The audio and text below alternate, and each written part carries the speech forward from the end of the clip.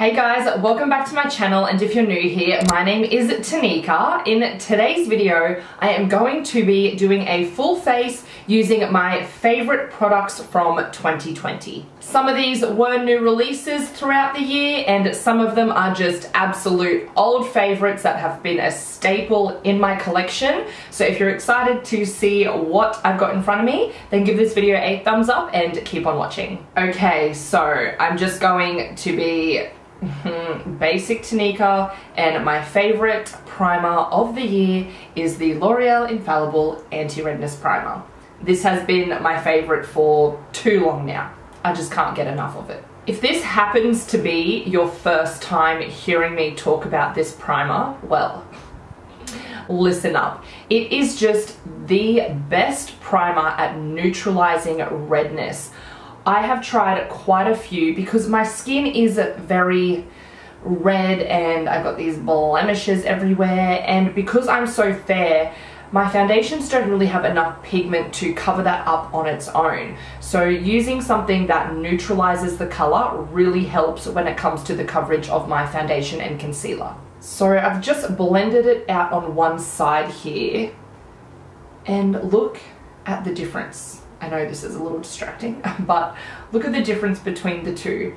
It's not going to leave your face looking really green. You can't see it underneath your foundation. It is just one of my favorite products when it comes to makeup. Now, I have normal combination skin. I did try out this primer on my sister, and she has rather dry skin, and it did not work well for her. It kind of clung to those dry patches. So if you have dry skin, I would probably steer away from this. My recommendation for dry skin would be this one here by Rimmel. It's the Insta CC Primer. This doesn't neutralize as well, but it still does the job, and the texture is just a bit more creamy. For foundations, I feel like this year I did try out a few, but nothing really stood out to me, so I did stick to some of my favorites. I also had a lot in my collection that I wanted to use up, so I did spend a lot of time just going through those foundations rather than really getting into some new ones. But two of my absolute go-tos throughout the year have been the L'Oreal True Match Foundation in the shade 0.5N Porcelain. This is a beautiful medium. This has a medium but buildable coverage, leaves a really beautiful, fresh, slightly dewy finish, but nothing too dewy. It is just an amazing foundation. It comes in a great range. There are 40 shades, and it has just been a go-to of mine. Another one is the Maybelline Superstay Foundation, and this is in the shade 03 True Ivory. Now, this foundation is a full coverage. It does have more of a matte finish, but still with a slightly bit of a sheen. It's not like overly matte. This is one of my favorite foundations for the warmer months because it's super long lasting. So they have been my go-tos. I was looking through my drawers though for a foundation that was a real standout for me, and it's actually this one that I tried from the Kmart brand OXX Bloom. This is the Luminous Luxe Foundation, and I am absolutely taken back by this one. Now, I have the shade 1.1 Swan, and this is a super fair shade. So it works great for me, but the shade range in total is not very good. There are like 5 or 6 shades, so there's that. But if you're as fair as me and you want to give it a try, this foundation leaves the most beautiful, glowy finish. It has more of a medium coverage, but you can build it up in some areas. It just looks so natural on the skin. I love it. So I'm going to apply this one today. I found myself reaching for my beauty blender over a kabuki brush to blend out my foundation this year as well. I used to be all about the kabuki brush for blending out my foundation. I found it just gave much better coverage, and then I would go over the top with my sponge. But throughout the year, I've just been loving a sponge only. I don't know what it is about it. I guess I'm becoming more okay with not having extremely full coverage at all times, and the sponge just leaves such a beautiful finish. It looks very, like the foundation looks much more natural on the skin because I feel like it blends into it and not sits on top of it with a brush. So this is what the 2 layers looks like. You can still see a few blemishes here, but look at that glowy finish. It is just so beautiful, and if you enjoy a medium coverage, then I think you'll really like this. Another little downside though, besides the shade range, is that it does have quite a floral scent to it. So it's pretty fragranced. You can smell it when you're applying it, but it doesn't linger throughout the day. I think one of the things that got me so shook about this foundation is how long lasting it is. Usually cheaper foundations do not last at all, but this can get me through an entire shift at work and it still looks great. For concealer, another one that I just have not put down is the L'Oreal Infallible More Than Concealer. If you love full coverage, you are going to be obsessed with this. I say this all the time, but for ages, people were trying to find dupes for the Tarte Shape Tape when that was all the bloody rage, and I tried a lot of concealers also trying to dupe it, but this is the only one that compares to Tarte Shape Tape. So if you're all about that full coverage life, you will love this. It is around $30 full price, which I think is pretty expensive for the drugstore, so always keep an eye out for a sale, but it does come in a pretty big bottle. I think it's around 10 mils from memory. I can't see it on here, but I go in with the shade 322 Ivory. There is a shade fairer. I'll actually swatch both of them for you. This year I found myself steering away from the super fair concealers. I just started to feel like they made my under eyes look a bit too stark and bright, and like, I'm fair enough, I don't need that. And I also found I wasn't getting the coverage I desired with the super fair concealers either. So this shade here is 320 Porcelain, and this is 322 Ivory. So this is the one that I love and use and love. Yeah. I feel like this concealer is just the perfect one to chuck in your handbag as well for touch-ups. What I like to do is take this brush here. It's by Morphe. It's an eyeshadow brush. It's the E22, but it's a synthetic bristle. It's kind of dense. So when I'm out and about and if I need a little touch up, I just like to tap in there and like fix up around my nose or around my mouth. It's also really good for covering blemishes. If I'm going for a no makeup look and I just want to cover my pimps, this is the concealer I use. So I'm just going to use a little bit to actually cover up this big one here.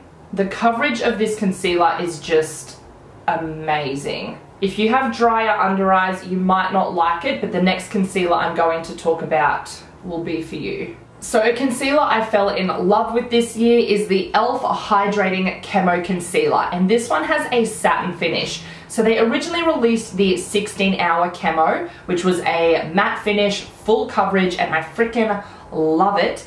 But again, the shades I have are just a bit too light for my liking now. So when I bought this concealer, I did pick up some deeper shades. So I have light ivory and fair beige. So this is fair beige and this is light ivory. Now the swatches, I felt like the colors looked a little peachy and quite deep, especially this one, but they both work really well for me. They blend into my skin tone. My under eyes don't look too stark and bright. It has a really good coverage, but also gives you that nice hydrating finish. So it has just been an absolute standout for me. I'm going to go in with the shade Light Ivory today. This year I've also really toned down how much concealer I use under my eyes.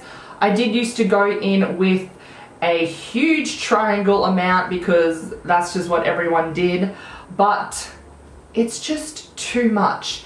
And so now I go in with a small dot like I did, blend it out, and then if I need more, I will add another layer. I have a lot of fine lines under my eyes, and I found that it was just settling into them so much. Once I added powder on top, it was just like Crepe City, and it was because I was using way too much product. For powders, you know I have to include the Models Prefer Mineral Finishing Veil. This has just been a staple in my makeup collection now for years. It's a really beautiful satin finish powder, so it doesn't leave an overly dry matte look. It does have quite a bit of a glow to it. The shade of this is super fair as well, so it works amazingly for me. I have started to decrease how much I use though. I used to go in with my sponge and just like smash it all over my face. Now I like to go in with just a little bit under my eyes, especially when I am using a glowy concealer, because I'm still going to get that glowy finish. I like to use it on my cheeks and just a little bit on my forehead. I try and avoid the center of my face with it now because it does have a glowy finish and I don't want to look overly shiny. So I've started to strategically place this powder. And then a powder that I only tried later on in the year, but oh my god, I flippin' love it, is the CoverGirl Clean Fresh Pressed Powder. I just opened a nice new one for today's video. So I have the shade Fair. Now, this is where I'm a little confused because Priceline only stocks 2 shades, but Chemist Warehouse stocks 4. So I did have to pick this one up from Chemist Warehouse. I've already smashed through an entire compact. This powder just leaves the most flawless, smooth look to the skin. It keeps your makeup in place all day, and I just can't get over how airbrushed it makes the skin look, but without feeling too heavy or cakey. It is just, it is good. So for my under eyes, I've got a little bit of the Models Prefer powder on my sponge, and I'm just going to lightly tap that under there. And then I'm going to take a bit more and start setting around my face.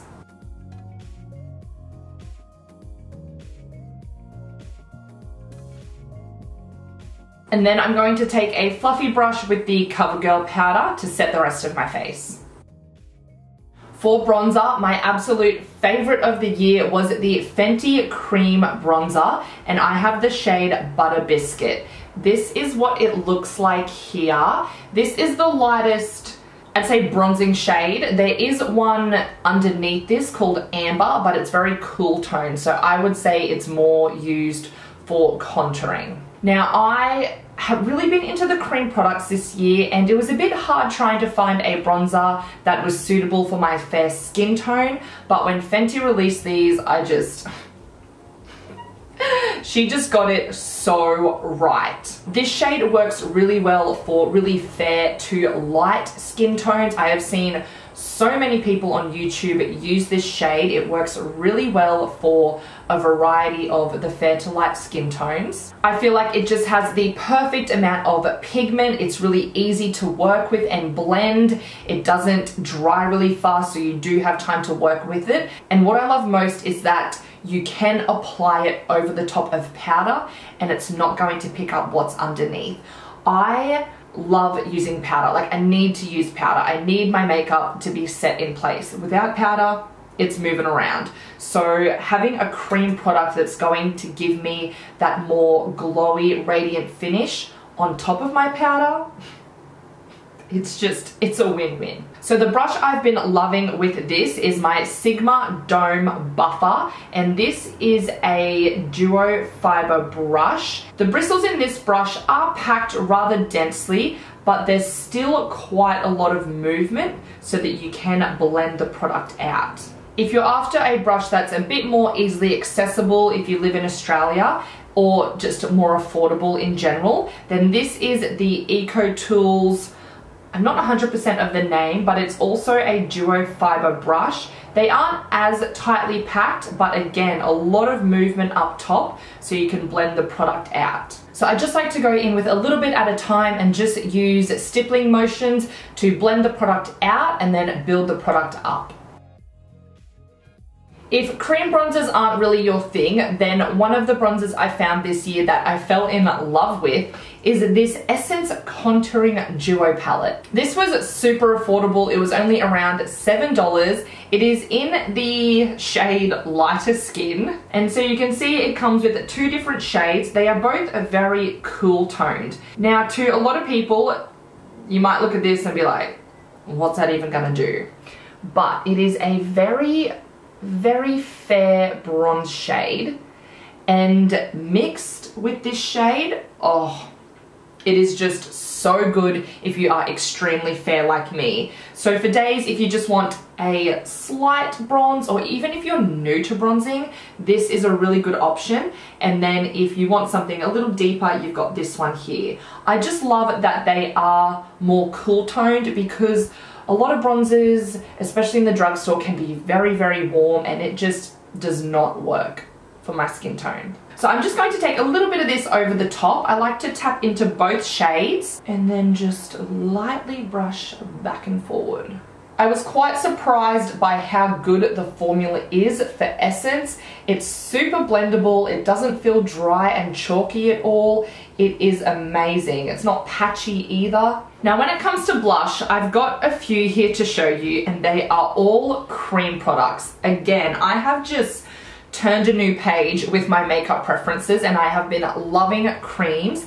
My absolute favorite has been the Savvy Cheek and Lip Color, but I think they've discontinued this because I cannot find it anywhere. And I am devastated, because this is all I have left.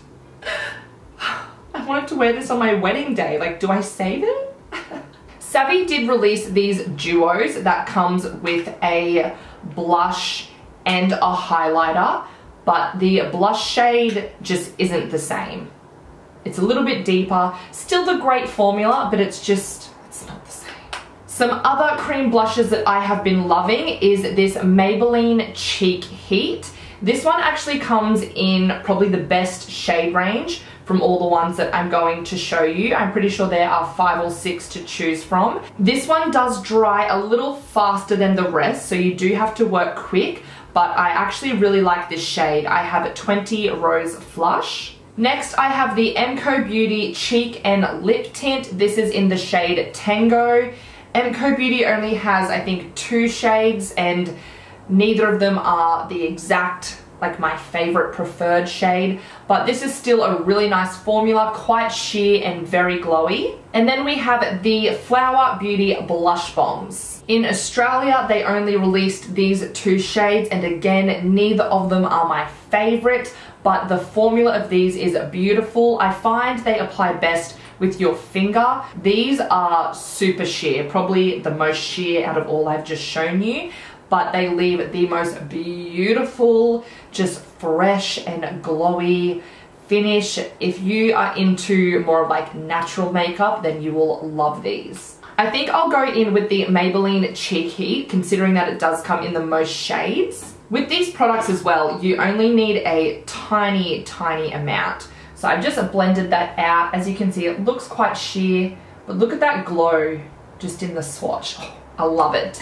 And then the brush I've been using for all my cream cheek products is this Sigma Contour and Blush Brush. So again, it's the Duo Fiber, very flexible bristles. They blend out the product so beautifully. And what I love about this is that it is cut on that angle, so it sits really nicely on the face. So I'm just going to dip that into the product on the back of my hand and just lightly tap to build it up.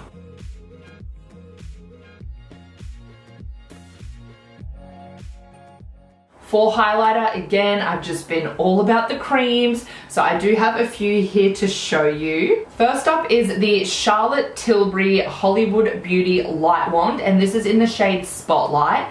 Now, I don't usually go for more high-end products. I love my drugstore, but this was something I've been wanting to try for a while, and I splurged, and it is beautiful. This is a really nice pale gold color, which I think is my favorite shade for highlighters. It just leaves the most beautiful glow. Another one is the Savvy highlighter from the duo I showed earlier. So this is what the shade looks like.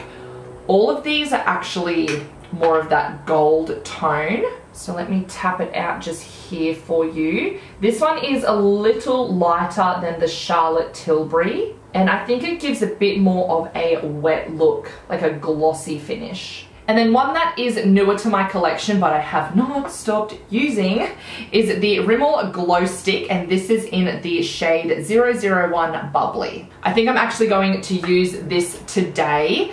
This is what the shade looks like. Let me swatch it on my hand for you. This is it here, that you can see that strip. So again, a lighter gold shade, very sheer, and it leaves a very wet look. So what I like to do is go in with the bum of my sponge, tap a little bit there, and then lightly tap it on my cheekbones. Look at that. Now, if you prefer powder highlighters, one that I was actually really impressed with by the drugstore this year is the Revlon Skin Lights Prismatic Highlighter. Now, I have the shade Daybreak Glimmer. This is more of a deeper gold. It's like a smidge too dark for me. I can make it work, but I need to go in with a very light hand. So if you are as fair as me, or even fairer, I'd just be very careful with this. But if your skin tone is more in the light category, then this will work great for you. I absolutely love the pattern that they have in the pan. I think it gives it a really nice high-end feel.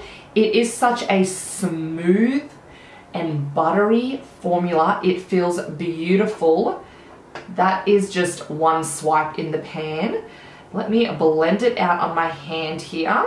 If you were to build this up, it could be very metallic, but sheared out, it just leaves a really nice, fresh, glossy look. I find a lot of drugstore highlighters to be very dry and chalky, so I was super impressed with this. In Australia, I'm not sure how many shades there are, maybe 2, but I'm pretty sure in the US, the range is a little bigger. Now for brows, I pretty much stuck to the same thing all year. It was either a choice of these 2 brow gels. I have the Essence Make Me Brow in the shade 01 Blondie Brows, or the Maybelline Brow Fast Sculpt Gel in the shade Blonde. I use the Essence all the time, so let me go in with the Maybelline. This also has a Incy Wincy, I don't know, it has a little wand. I find the Maybelline one doesn't have as many like fibers as the Essence, so it doesn't like thicken up the brows as much, but it does a really good job of tinting them and keeping them in place. My go-to brow pencil of the year has been the Maybelline Brow Ultra Slim in the shade Blonde. I am just loving the micro tip brow pencils lately. This is what it looks like. It is super tiny. I love it because you can just be so precise. I like to draw under my brow first to fill in this little gappy area here, and then just do small little strokes to fill it in. It's also really good for the arch because I can draw little flicks here and make it look very natural. Now, because I draw in so much of my brow, I found that they can look a bit too fake, and you can see a lot of the pencil. So this year I found the MCO Beauty Feathering Brow Pen. I have tried so many high-end versions of this, and I was so happy to finally find an affordable version because I fly through this. So this has a brush tip applicator, and you draw little strokes in your brows, and it just makes them look so much more like real hair. It's amazing. If you love that like feathery, bushy brow look, you gotta get yourself one of these. So I like to start at the front here and just flick up. This is where there's like the least amount of hair. So I'm gonna draw some in.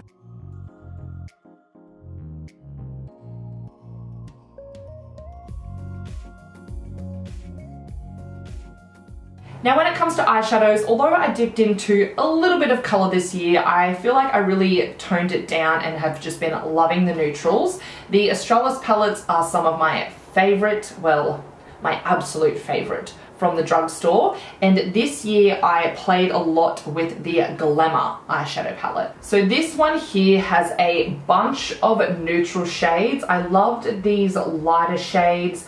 I love that it's got a bit of a cool tone here and lots of beautiful, really easy to use shimmer shades. This was one that I dipped into a lot. I felt like I just really enjoyed the simple neutral eyeshadow looks. I did steer away from more really warm tones and was looking for more cool tones. I had been on the hunt for a really nice cool tone palette, and then Colourpop come to my rescue and released the That's Taupe palette. I don't think I've put this down since I got it.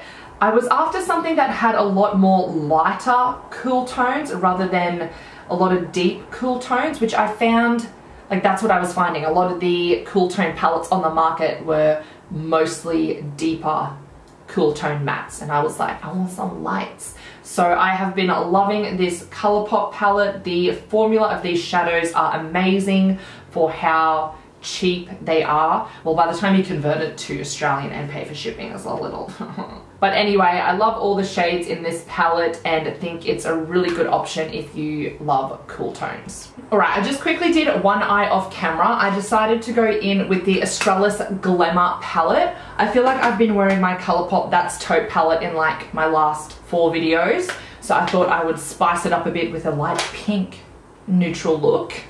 So I'm going to take this shade here with a nice big fluffy brush and blend it throughout my crease, and then deepen up the outer corner with this shade here.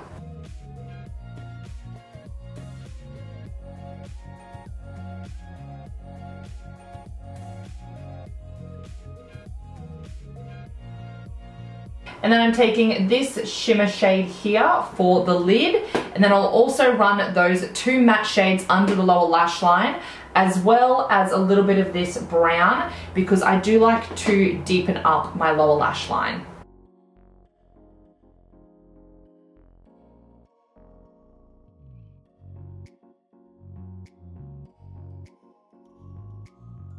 Another eye product I have been loving is this e.l.f. liquid glitter eyeshadow, and this is in the shade Flirty Birdie. So these are similar to the Stila liquid glitters, but they are only $10 and they are beautiful. So this is what a thick swatch looks like.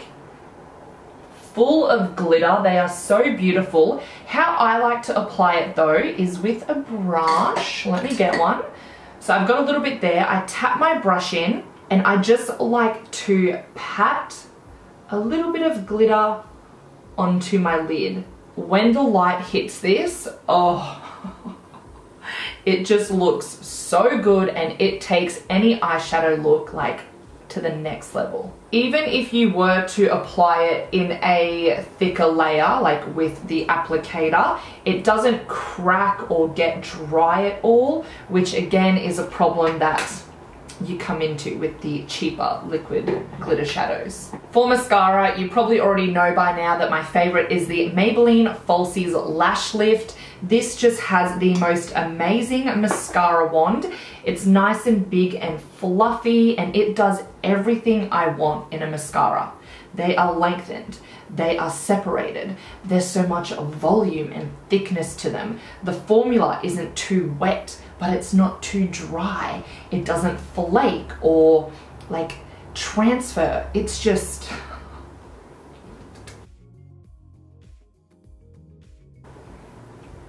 like, can we just take a moment for the lashes? And lastly, for the lips, I have been obsessed with gloss. My absolute favorite has been this BYS Glass Glow in the shade Rose Colored Glasses. Another gloss that is quite new to my collection but I have been loving is the Maybelline Lifter Gloss in the shade Moon. So these do look quite deep in the tubes, but they just give the perfect amount of tint to the lips, and the gloss Like the shine is just next level. So this one here is the BYS and this is the Maybelline. Now when it comes to actual lipstick colors, I've just been sticking to my go-tos like MAC Blankety, the Australis Girl Boss Empower, but one that I did try out this year and love is the Huda Beauty liquid lipstick in the shade Wifey. Now I've always loved the Huda Beauty liquid lipstick formula. It's very lightweight and very comfortable for a matte liquid lipstick. This shade here is a beautiful nude and I can't get enough. This is what it looks like here. It is just stunning. Today, I think though, I am just going to go in with a gloss because that is what I have been loving. So I'm going to use the BYS Glass Glow. I feel like this gloss is quite hydrating as well, which is good. It's got a nice big doe foot as well. Love that.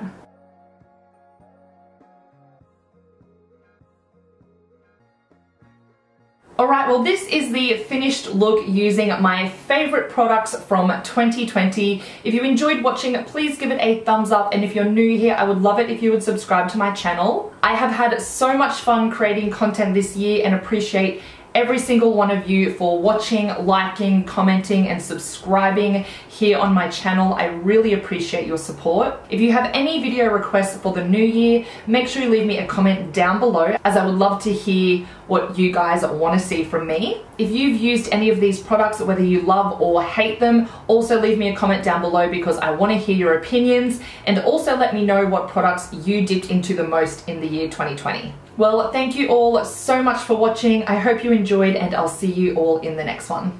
Bye.